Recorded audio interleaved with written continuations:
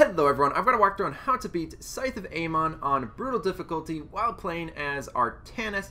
Got a request from a subscriber for this one named Jason Kim, and for mastery skill points we're going to be using Power Set 1, Shield Overcharge, Duration, and Damage Absorption, Power Set 2, Energy Regeneration and Cooldown Reduction, and Power Set 3, Chrono Boost Efficiency. And then I will also be playing with another one of my subscribers in this walkthrough. So the subscriber I'm going to be playing with is named Rhyme, and he is absolutely crushing me with mastery levels. He's playing as Raynor, and as everyone can see, I clearly have not been playing enough StarCraft 2 co-op or even ranked because, oh man, my level is way low compared to everyone else I play with nowadays. Okay, so just popping straight into this. I'm just going to start pumping out some probes, and I'm going to be using this project power field right here. I'm going to be using this as my field for building my first gateway, and then my cybernetics core and other tech buildings, so on and so forth. As soon as I get 150 minerals, I take my probe over here and I throw it on a warp gate. And just keep in mind, the whole while I am pumping out probes. Just keep on pumping out those probes constantly. Okay, next thing I throw down is an assimilator. Oh, and by the way, if any of you didn't realize I'm playing with a Raynor teammate, you should have seen that just a second ago. But just to make that clear, Raynor and Artanis.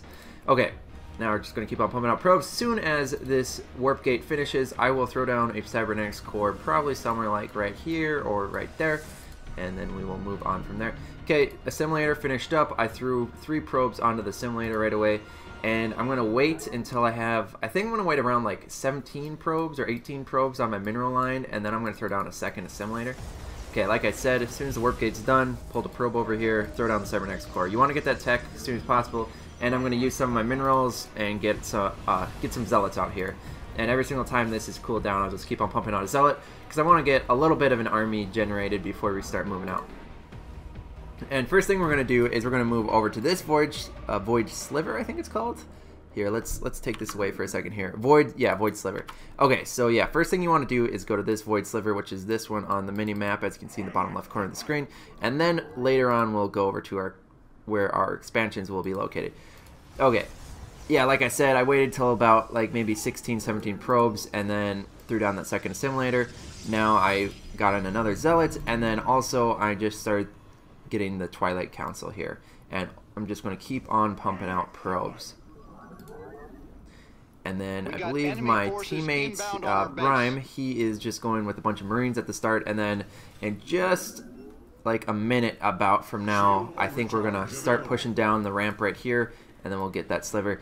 We got to take out that first attack wave. Not going to be a problem at all. I've got orbital strikes, he's got Marines, we also have shield overcharge. We've got lots of stuff backed up just in case we need it. Okay, now I'm also throwing down a warp robotics facility, and the strategy I'm going to be using here is we're going to be going Zealot, and then we'll go Immortal, and then also, can't remember the other guys, and I'll let you know soon. The other guys, they're like those little worm crawling things that are, Reavers, there we go. Yeah, so, yeah, Zealots, Reavers, Immortals, and I will eventually throw in, some of those Dragoons for AA.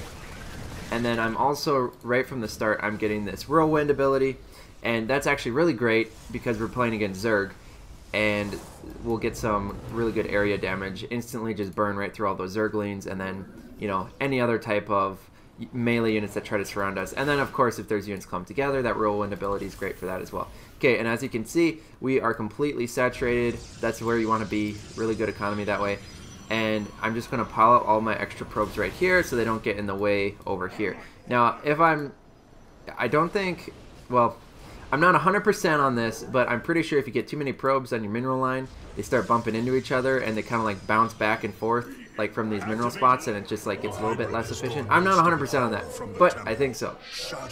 Anyways, that's why I'm piling them over here, just because our expansion isn't ready yet. Alright, now I'm taking all of these units. We just did a nice big push in here and just destroyed everything. I activated shield overcharge to make sure that we don't lose the units right in the early stages of this game. So we clear this one out first because we want to make sure the bonus objective gets safely to the area where it needs to take off, and then we also are clearing out this area right up here to make sure that everything else gets taken out. I was going to use orbital strikes there, but I changed my mind on that. Okay, I also got down a second robotics facility. I really did not need to get down the second robotics facility. That honestly was an accident. You should be fine with just one. I mean, maybe later on once your economy is booming, but at this point, I probably should have spent the resources on something else. And as you're going to see in just a little bit, I'm saturating a lot of resources as well. And like in about like maybe 4 minutes, I'm going to have a lot. Okay, so then I've got 2 warp gates out now. And then I threw down Robotics Bay because I want to make sure to get out upgrades as soon as possible for these Immortals and Reavers, and then I want to start creating those Reavers as well. And I'm throwing down an extra pylon right over here just to make sure that I have a power field over here. And then I threw down 2 pylons here so I can start projecting my power field elsewhere. And then I'm going to start pushing in here with my teammate. In just a little bit, we're going to clear out this area right down here first. The enemy is coming for us. Okay, so we got another bonus objective. Oh, actually, this is the first one. Yep, first one's going in. Okay, and now I am pushing in, and I changed my mind on that. I want to go down here because my teammate is not quite up there yet, and I do not have enough units. I mean, he's got a lot. Rhyme definitely has a ton of units, but I do not. Okay, so we're pulling back over here now. Enemy wave, attack wave is coming in. Okay, first upgrade I'm getting Scarab Housing, doubles the maximum number of Scarabs that Reavers can hold. And then next, Solarite Payload, which increases the splash damage radius of Scarabs by 25%. I just use Solar Bombardment on this wave, instantly clear it out. I'm just trying to make sure that our army stays alive for as long as possible. I also use Shield Overcharge right now. If you lose your army right away and you don't have like a good economy, because right now we are only on 1 base each, I just want to make sure that our armies stay alive. Once we get this expansion, it'll be I would say it's less important to make sure that your army stays alive. Definitely great if you can keep your army alive the whole time, of course, but like it won't matter as much if you have the economy to replace those units. Okay. So I also just threw down 3 forges, and I'm going to start getting all of the upgrades: ground weapon upgrades, ground armor upgrade, and and then shield upgrades, all level 1. I'm going to start here. Okay, I am going to now call down some orbital strikes in just a little bit here. I changed my mind once again, but I will be using them as soon as we push in here. As you can see, I've got a Reaver out now, 2 Immortals, and then a bunch of Zealots. Okay, and then I blast those, what are these guys called? Void Rifts. Blast the Void Rifts because I want to make sure the units don't pop out of here, and I just take a couple Zealots over here to finish that off, just to stop the units from spawning in. And then we finished off this Void Sliver, and then there's an enemy wave that came in. And as you can see, because I don't have any Dragoons, I cannot attack these air units. My teammate Rhyme has a ton of AA, so that's good. So honestly, I really don't need to worry that much about AA, but in general, whether or not your teammate does have AA, I would make some Dragoons just in case, because you can't always depend on your teammate. I happen to be playing with a really good teammate, so I mean that's okay. Like I don't need them. But in your case, if you're playing with a random player, yeah, getting Dragoons probably a good idea. Okay, I'm also getting the charge upgrade, which allows Zealots to intercept nearby enemies, also increases the movement speed of the Zealots.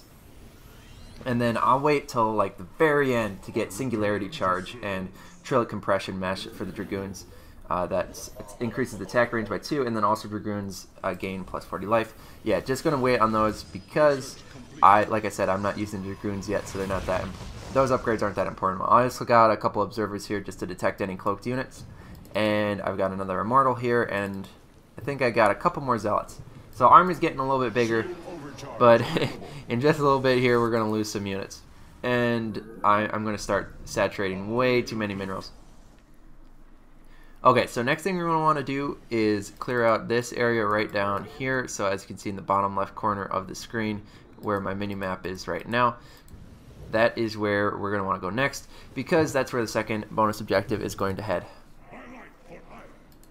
Okay, I'm also getting improved barrier, increases the amount of damage absorbed by the Immortals barrier by 100%, and I'm not going to worry about getting Gravitic boosters to increase the movement speed of observers. I really don't think it's worth it. Okay, so yeah, I pushed up here to help take out these units because a bonus objective number 3, that's going to come through this area, and we're going to have to clear this out too. But my teammate, meanwhile, Rhyme, he pushed in here and he completely cleared out everything. I had activated Shield Overcharge, so he was able to completely walk right through all of the stuff that was right down there, and did great. Enemy forces detected. Prepare our defense. Okay, so pulling my units back here now, and we got another enemy wave coming in. And this is where I'm going to need to bring all my units over here. I don't have any of my abilities left. I'm just about to get Solar Bombardment. That will easily take out this enemy wave, and I think I am actually going to use that here. A good thing you can do, I don't think I do good placement on this, but just make sure okay, so say I click Solar Bombardment, place it like right there. Make sure to walk your units away so all of the enemy wave kind of gets baited into that. And as I said before, I don't have any Dragoons, so I needed some way to take out these hybrids, so I used Solar Bombardment on them. Honestly, I should have used it like right up here and then baited the units into it, so everything got hit by it. But, oh well. It was kind of a waste of Solar Bombardment, honestly, since Ram could have taken all of those hybrids out with his Marines. Okay, as you can see, now I'm getting Protoss Ground Weapon level 2, Ground Armor level 2, and Shields level 2 from our forges over here.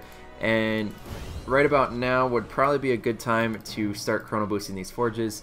I'm making some extra probes to get onto this expansion, and then I'm going to make sure to saturate this mineral line. Only 3 probes left, so we're just about there. So yeah, like I said, would be a good time to chrono boost these forges. And as you can see, that's exactly what I was thinking myself, I guess, in game. That is really funny. I notice a lot that when I like cast my gameplay, I think the same way as like when I'm playing. You know what I mean? It's honestly really funny for myself. I don't know if it's funny for you, but okay. So now we're gonna push up here. Bonus objective 2 just got completed, or is just about to get completed here. And now we got to clear out this little area, and then we're going to have to attack this void sliver, and then the area right back here, so you can completely clear the path for bonus objective 3. If you don't do it in this fashion, that's a really good way to lose your bonus objectives. But if you do the same pathing that we're working on right now, it'll be easy peasy for you. Okay, as you can see, now I am floating too many minerals. So what a really good thing you could do right now is, as you can see, I'm just starting to get those Dragoon upgrades. A really good thing that I could do in the future, or you could do if you're playing this, make sure to like put a ton of gateways down, like maybe right there in your base. Just throw them wherever you can, where you have power fields, right? Throw those in, and then soak up some of those excess minerals. I have just soaked up a bunch of them because I warped in more zealots up here. But honestly, I can't soak up all those minerals because unfortunately, I have, I don't have enough warp gates to provide that. Okay, so as you can see, we took out this void sliver. Now I'm taking all these units and we're pushing up into this next area. Enemy wave came in here and started attacking us. That did not turn out well for us. I lost, I think, a bunch of units there. Yeah, my supply just dropped from like 130 to 99. So that was unfortunate for all those zealots I had.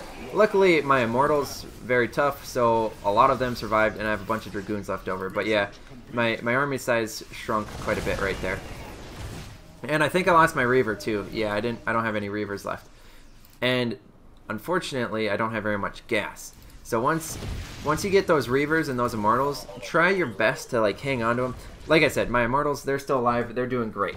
But reavers, they're a little bit more weak than these immortals, and they're really expensive too. Let's look at that real quick. Okay, so immortals, 250 minerals, 100 gas, right? That's pretty expensive already.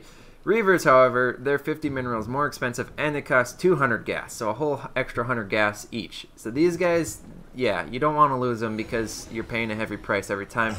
And unless you're playing with a Swan teammate, it's going to be hard to get these guys back because you won't have very much gas left over. And yeah, like I've been saying, just make sure, okay, so right now, project my power field, get a bunch more warp gates. I only made 2 more, but honestly, I should have made an extra like 3.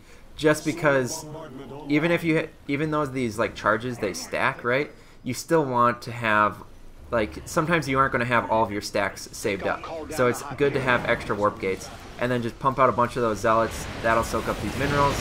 And then that'll give you more supply. And everything will just get easier. Okay, as soon as we push up this ramp, I called down Solar Bombardment right away. I wanted to make sure to clear out those flying hybrids and those carriers easily. So we had a really easy path to just walk up in here and destroy this stuff. Okay, I'm using orbital strikes here. I hit that Colossi, and then I hit a couple air units right here and one of those void rifts.